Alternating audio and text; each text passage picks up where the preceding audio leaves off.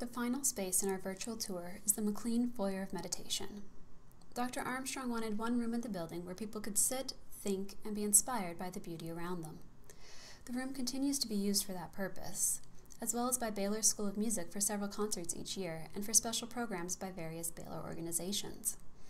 Our Foyer of Meditation is a 40-foot cube with a 5-foot dome.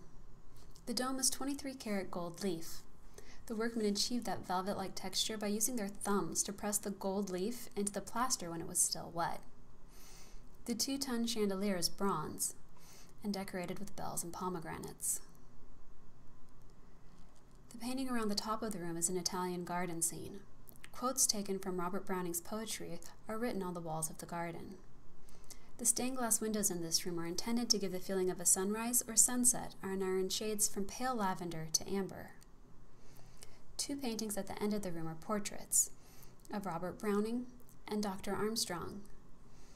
The other 2 portraits are of Mars McLean and Verna Hooks McLean, for whom the room is named.